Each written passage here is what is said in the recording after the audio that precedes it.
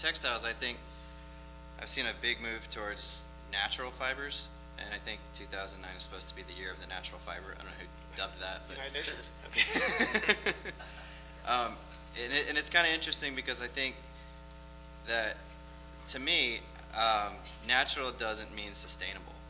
And if people want to just take natural and say that's the right way to go, you know, I would tend to disagree on them in a lot of cases, because sustainable natural is the right way to go. But you have to be careful about, if you're growing plants, how are you growing them? And then if you say it's renewable, are you including the inputs you're putting into the field? Are those renewable? And you know, the thing about bamboo is funny. You guys have mentioned about 5 times today. Everybody's like, bamboo, sustainable, bamboo. You know, in fiber, it's a little bit different, because you can take bamboo for fabric. Yeah, for fabric. You can take the fiber like as a bast fiber and just process it like a hemp or linen, and you get a pretty boardy, stiff fabric, and it's nice. I wouldn't argue that that's not a sustainable fiber, but there's a huge boom of bamboo on the market, and when I go into the stores and I feel it, it feels super silky smooth, and it feels like rayon, and it is rayon. It's processed through a rayon process, and that process uses chemicals. It's carbon disulfide as a solvent. It's really gnarly. You know, rayon. This is viscose rayon. Is not, you know, an environmentally friendly fiber. And I went to a factory that makes regular rayon, and it's funny because their input was actually scrap. It was like the stuff that's not used for pulp and paper and wood. So it's like they have this waste product going in, this gnarly process. We're using toxic solvent. About 50% of it leaves the factory in one way or another. And then you get viscose rayon. And somebody said, well, if we put bamboo in the front end instead, now it's sustainable. And I don't think that is the right way. But I mean, people don't know that, so it's okay. And I went to Washington, D.C. and told the FTC too. And I don't know, maybe there'll be some change in the way it's labeled. But hopefully we can see it labeled as bamboo rayon. And I think now I hear people talking about it more often now. It used to be I was the only one saying that. People would think I was crazy, but anyway, I think that's coming around. So that was just one example where I think people are just grabbing on to natural as sustainable, but I think it needs to be looked at a little more holistically. Thanks, guys. I think we're getting to the end of the program here. Thank you for all of your insights. I'm going to go home and actually I'm going to remind myself to qualify all my bamboo statements in the future. I feel a little bit like the guy from inside the actor's studio up here, but if everybody could give these guys a round of applause for their insights. And now I think we're going to open it up to questions. Molly has a mic over there.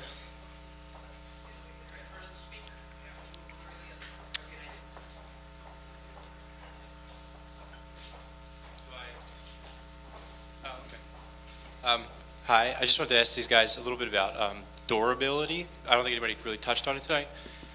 You hear people say stuff like, it wasn't made like it used to be, and I think it's true. I think stuff is made to break and be rebought, and it's profitable. If it breaks, you got to buy a new one soon.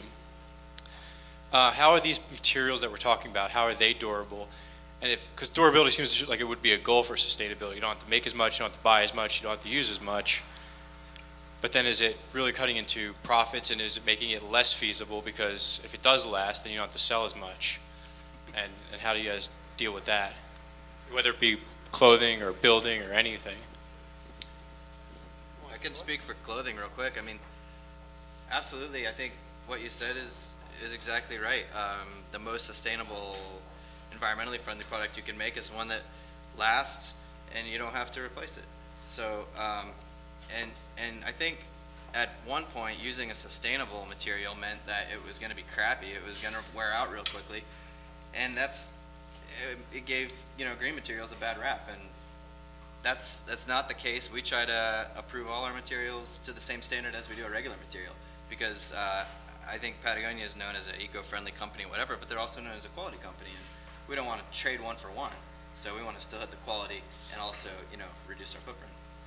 I mean, for me, it hasn't really, I mean, we don't make stuff that's more sustainable and less sustainable.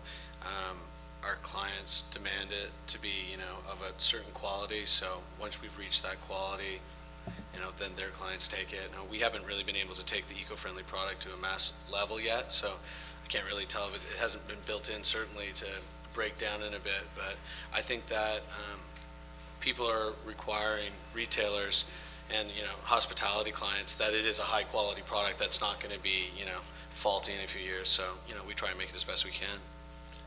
Every year at Greenbuild, which is the largest green building trade show, the vinyl industry has a booth. And I always wonder what the guy who has to sit in that booth did wrong to have to go sit and listen, you know, have all the liberals throw tomatoes at him. But their argument is that vinyl, for example, in pipes, is one of the longest lasting materials that you can use.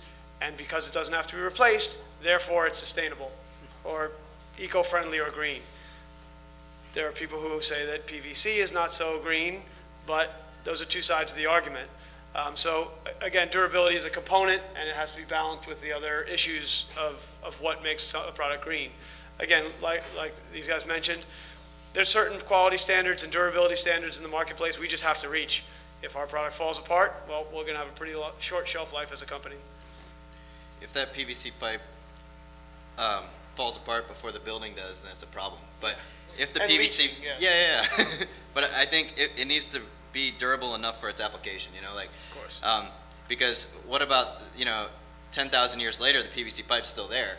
It's super durable, you know, all right, good job. That's a problem now, it's too durable.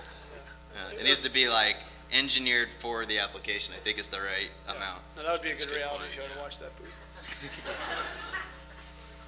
Okay, hi, I have two questions for you. First one, in the 70s, we went through a similar type of cycle where being green and doing everything organic was very big. What's different about this time? And the second one is there are a lot of products out there that are so-called organic, but they come from countries that are involved in human rights abuses, apartheid, other things. How do you separate that from the actual greenness? Because I have a problem with buying something if it's human rights abuses too. I mean, if I could begin that. Like back to the durability, the same thing is my clients demand that it's, you know, human rights, everything is safe, and that, you know, and we have to provide them with the right documents and everything. So I think it's that the responsibility of the clients that we're working with that sort of cover that part. And then I can't remember what your first question was. 1973 to 79. Oh, I think that, well, actually, you know, I wasn't born back then. Actually, I'd like to hear from you what you think is different, because I was 4. Is the government behind it this time? Or is there, do they have money for it more this time? And do you feel the market is making real demands for quality, for durability, for fabulousness that weren't there then? You know, I just got back from England, and they are so much further ahead of us than we are in this country, and they're so much more cognizant, especially in Europe. And I haven't seen that level here, especially if you go to Middle America and you look at the way people live there. We're a very, very big country, and we're basically a combination of 50 different countries in one. And I haven't seen the level of commitment in this country that I've seen in Europe. Well, I think the answer to that question is, you know, I can sit down at the breakfast table now with my grandfather and have a conversation about green, and he gets excited about it because he's into energy independence. And I'm excited about it because reducing CO2 and the opportunity to be part of a big growth industry. So I think it's interesting. You have people at different sides of the political spectrum or value spectrum, frankly, and talking about the same thing and wanting the same thing. So I think this time there's lots of different forces all kind of pushing in the same direction, and that gives me confidence. I mean, I would have said energy prices a year ago, but that's, you know, obviously changed. And you know, now we have to have the political will to see it through. I don't know if I can answer your first question either about the time thing, but I'm hoping that what started in the 70s, we're building on it now. And you know, it might go up and down, but I'm hoping that in the long term we're getting better. And yeah, if you travel around the world, you can see there's definitely better models than I think some people are ahead of us, and hopefully that's where we're going to be. But I was thinking about the other question you said about organic and how that interplays with social aspects. And a lot of times if there's a standard for organic or whatever kind of standard for environmental practices, it generally doesn't include any kind of social aspect because it's difficult to include both of those together. They're both really complex you know, systems. So